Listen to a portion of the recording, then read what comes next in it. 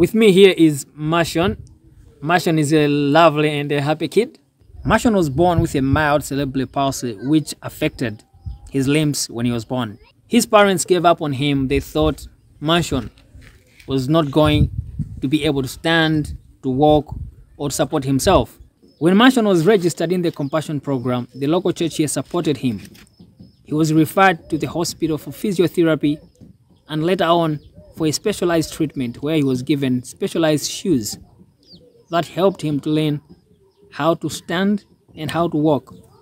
Struggling through, but now Mashon is able to walk and play with his friends.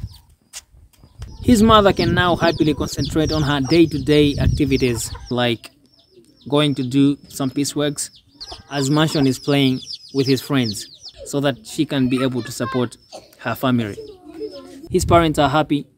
The local church is happy for the support that you continue giving children. This is Luke Tembo, photojournalist for Compassion Malawi.